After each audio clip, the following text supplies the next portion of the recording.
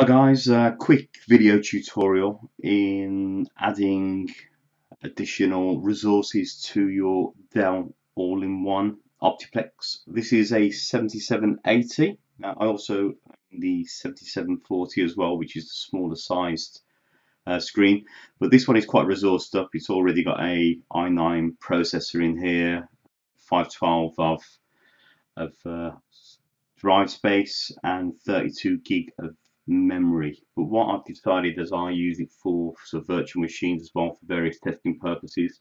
While it's quite adequate, I am getting a little bit resource hungry when I'm trying different things, and rather than keep swapping out, I've decided to replace my my SSD cards. So I had an additional 500 gig to support things. I just thought I'd just carry it out and just have something a little bit bigger, and took advantage of Black Friday deals. So I'm going to put in this crucial memory. So again, it's a solid state drive and there's 2 terabytes, so absolutely loads of space. So we'll do that, and we're also going to up the memory with another stick of 32 gig. So that will take the memory up to 64 gig, which should be adequate to run a number of machines at the same time and keep things ticking along nicely. Now I have done a opening box review of the Dell machines and had them side by side. I've meant to have got them back out in June, July. I know there's some tutorials or videos already up, so I was a little bit slow off the mark there. One feedback I have got is while these are absolutely great, great size and easy to upgrade, as we'll see in this demo, one of the drawbacks is it does blow, so the fans really kick in once the resources starts going quite loud. Over time, how that works, I don't know, but that's my one negative about these machines. But otherwise, they're absolutely fantastic. So, with no further ado, let me just kick this off. So I'm going to try and pan in a little bit. Let's get this right. Some of this will be a little bit trial and error when I get right. So we'll center this in the screen, zoom in. So you'll see at the moment it's an easy flick on, flick off for the stand, but then it just gives you some simple instructions. So 1, 2, 3, which is a case of pushing it down, sliding it up. So 1, down, and it's as simple as that. So I'm going to zoom back out to a single machine, and it should be a case of lift off. Okay, okay, focus again. Okay, so from the actual machine itself, there's a couple of places you can access. Obviously, there are things scattered here, there, and everywhere. But in terms of an upgrading point of view, when people want to add some additional hard drive space or memory, it is really accessible. I have looked at maybe adding another stick for the hard drive space, so the M.2. But at the moment, I'm just going to take advantage of what's there and easy to access. So first of all, let's look at the hard drive, which is quite easy to get at. So it is in this little blue area. So what I'm going to do is I'm going to move over to it and we'll center it to the screen. Oh, let's come out a little bit more. That's a bit better. So again, some simple instructions we can see here. I don't know if it shows the camera, but it just says to push it down and then an arrow to slide out. And this is the little caddy that holds the hard drive. So again, let me just zoom out so we've got a little bit more space to work with. So the next part of that is obviously to open up the memory and put it into the caddy, then slot it all back in.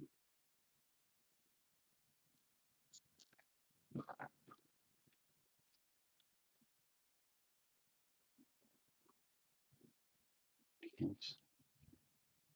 I'm going to need that.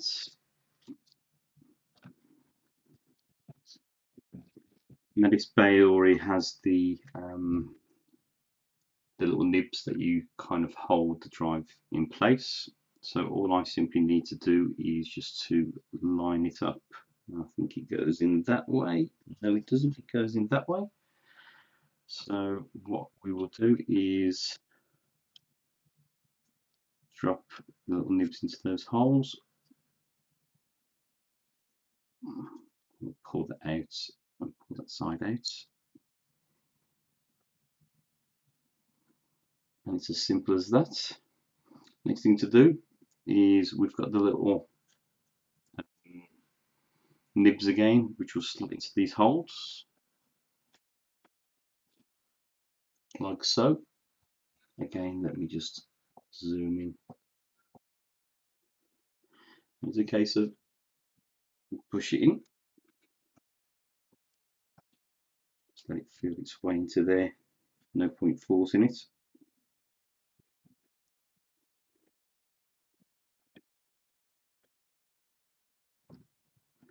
And there we are. That's how easy it is to upgrade your all-in-one. Very, very easy. Couple of little pushes, and I haven't used any tools to date. Okay, the next bit is now the memory. Now I was going to stretch this over 2 videos, but I think, you know what, I'll just do it in one fell swoop. So let's move over to the bay where the memory's held. Now you can see there's a little aluminium door there, and on the door it says dim door.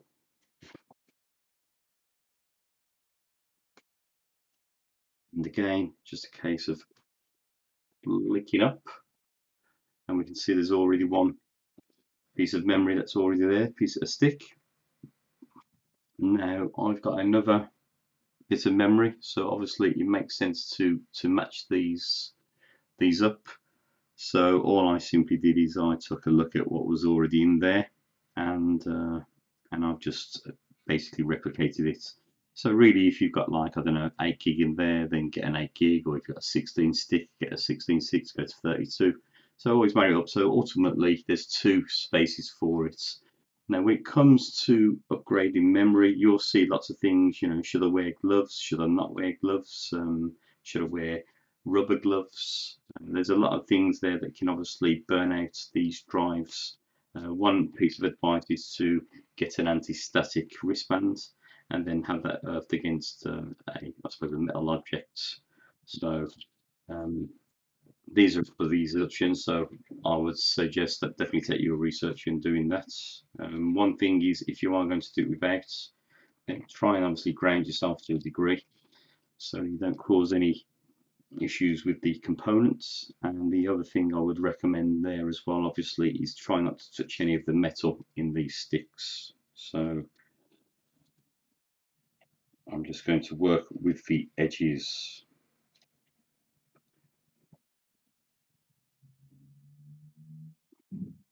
And again, it's a case of, I believe, do these lift up?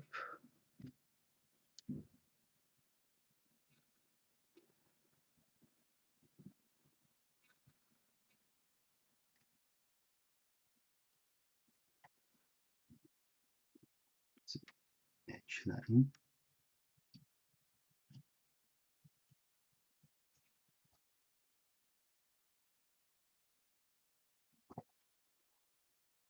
Okay, I just wanted to just double check on the manual just to make sure things are okay. But yes, I am going the right way. So it's a case of just pushing it in on the angle, and then when it's into there, you then push it down so it goes into place like so.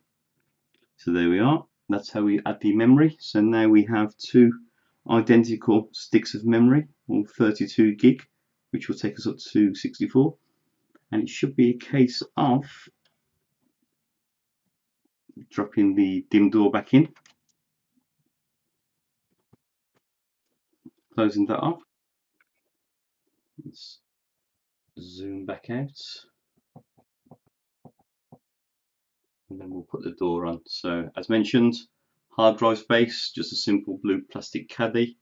Put it in the nibs, slide it in, and then in the dim door, that is where we add the memory. Put it in on an angle, and then just click it into place. And then finally, it's a case of adding the door. So the outer casing, which will be simply to push that down. Now there's a bit of light there. I should have closed the window curtain, the blinds. Apologies for that. That slots in nice and easy, and it clicks into place. And the final piece of the jigsaw is the stand, which will go in on an angle.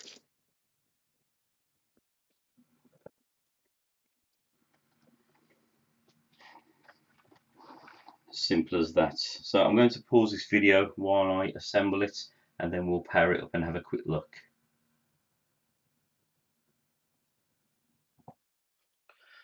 Okay, I've plugged the power into this now, and just pressed start, and we've got a little onboard diagnostics that has said that the amount of system memory has changed. So that's the screen at the moment. I'm going to the continue BIOS setup or diagnostics. At this moment, I'm just going to click on continue, means that was the first choice. Let's see what it comes up with.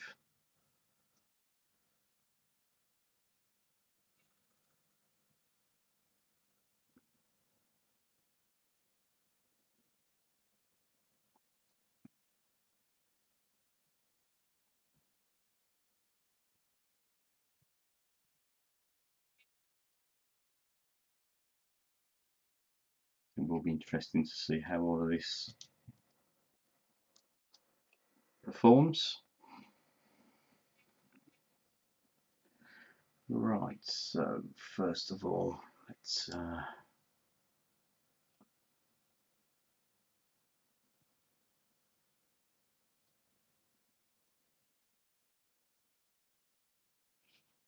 do a quick look at the device manager and see what gets picked up.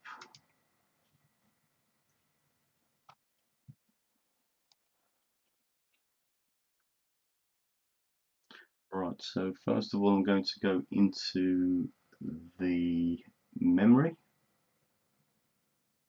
Actually, let's go into the disk drive there. We've just picked up there, found another drive there, which is great. And then I just want to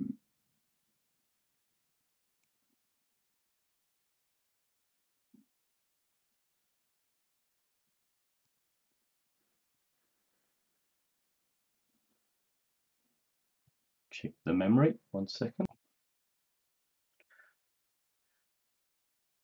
Okay, I can see that the drive is there, but at this moment in time, I have to just check because I'm still looking for the E, which was the drive I had before. I've got some objects I need to move over onto there, which is fine.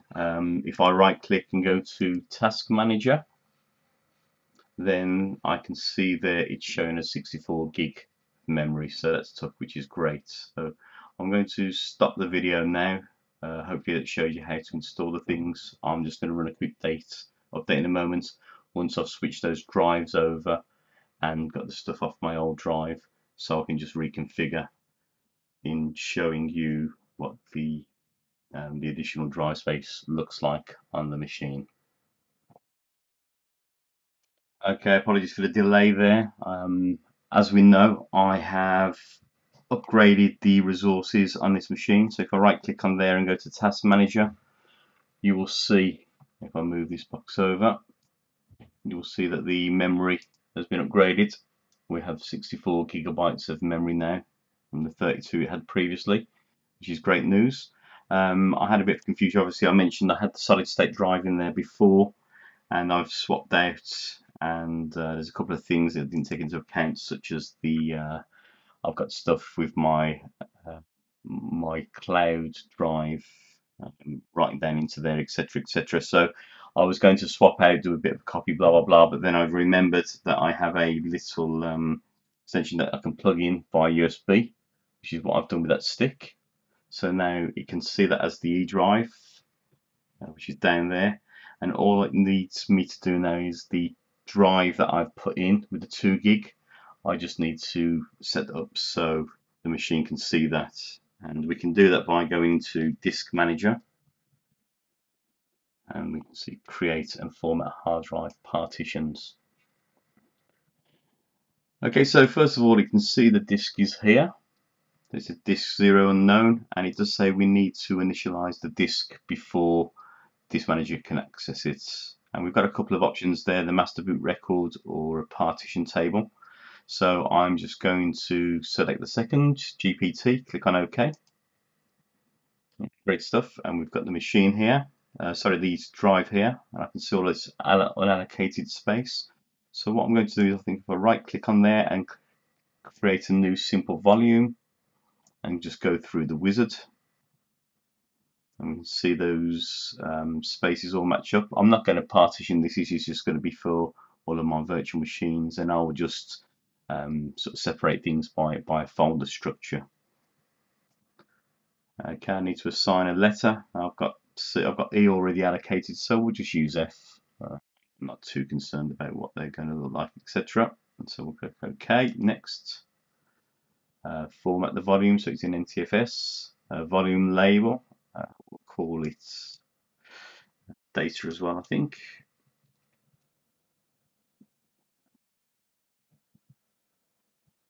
I think I should be able to do that. And click format, click on next. All looks good. Click on finish. It's going through the format process. That's completed, and now I can see that on my machine. So if I expand, and here's the new drive, plenty of space there to utilize. So my plan is I'm going to be grabbing a load of stuff from here, and I will be moving it over into the F drive. So I hope this tutorial was useful. Granted, it's a little bit clunky here and there, but I just want to keep them as sort of real as possible. I don't want them to be over polished, but hopefully it gave you enough to show you how easy it is to open the back of these all-in-ones. And in terms of the immediate upgrades which people typically look for, i.e. upgrading the memory, upgrading the hard drive, so you've got some extra space, hopefully that showed you how easy it was. And more importantly, I haven't used a single tool in the process. Hope that's been useful for you. Thank you for watching, and if there's any more sort of videos or tutorials you'd like to see, then please drop me a line in the comments. I'll also put in the notes as well some reference links to the two things that I've actually purchased, so you can go straight to those should you want to buy some additional memory or hard drive space for your machines. Thank you for watching.